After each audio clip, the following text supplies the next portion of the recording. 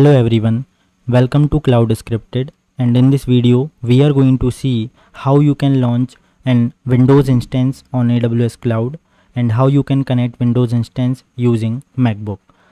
So to launch the AWS instance, you have to first go to AWS website, and then we have to select the launch instance, and then we can launch an instance.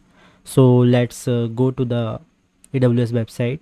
Here you have to first of all click on sign in to console, or if you don't have the account, just click on the sign up and sign in for one account.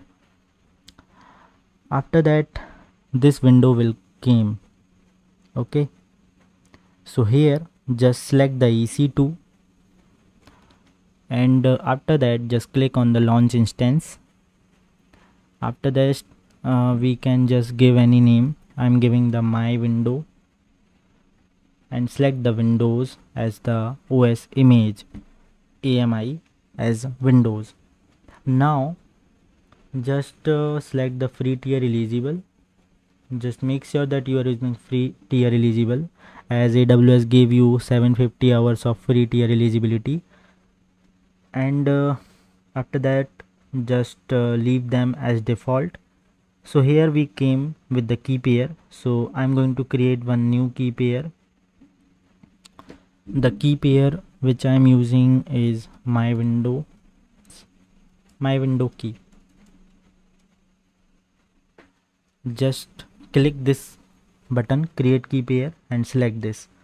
Okay, after that just make sure that you are allowing the RDP traffic from anywhere, and after that just click on the storage. So storage is 30 GB we are using, and then click on the launch instance. So it will launch one instance. Now you can click on the instance ID to see how the instance is launching. So as of now the instance state is pending. That means they are preparing our instance.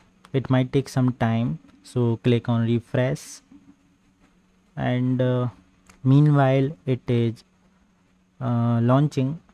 To connect the Windows instance on MacBook, we have to install one application on MacBook, that is Microsoft Remote Desktop.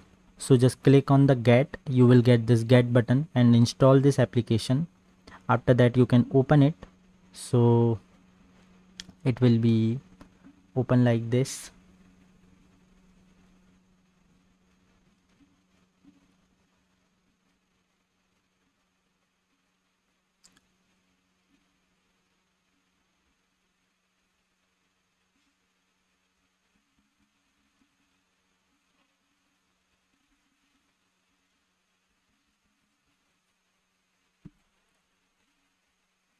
Okay, so it will open like this.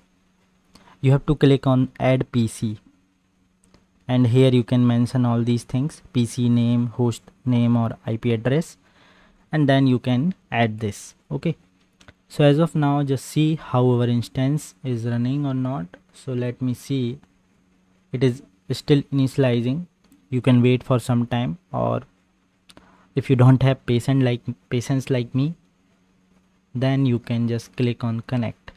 So here you get the connect tab.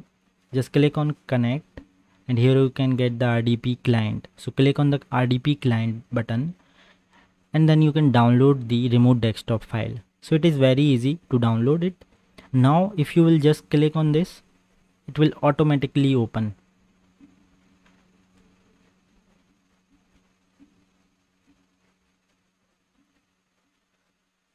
So without this we can also do. So we just need this public DNS or username. So first of all let me just copy this public DNS, and here you can paste it. After that click on add button. Now you have to give the username and password. Okay, so you can see that username is mentioned here, that is administrator. You can mention this username here, but for the password you need to click on the get password. And here comes the important thing, that the file which you have downloaded, you have to upload that same file here. So you know that we have downloaded this my Windows key. Let's open it and decrypt the password. So our password came. This is our password. Just click on the password tab and paste it and click on continue. You are connecting to the RDP client. Do you want to continue? Just click on continue. Yeah, so in this way you can connect to Windows instance. I hope that you are able to see that I am connecting to a Windows using my MacBook. Here we are in our MacBook. Okay, and in some time you will be able to see the Windows screen. So this is pretty very easy process. You can connect it. Just the main thing is you have to download the private key and you have to click that get password, and you have to use the same private key to get the password, because if you use any other key, this might give you some other maybe they can give you another error that the same private key is not there, so you cannot connect. So this is our personal Windows. You can do anything here.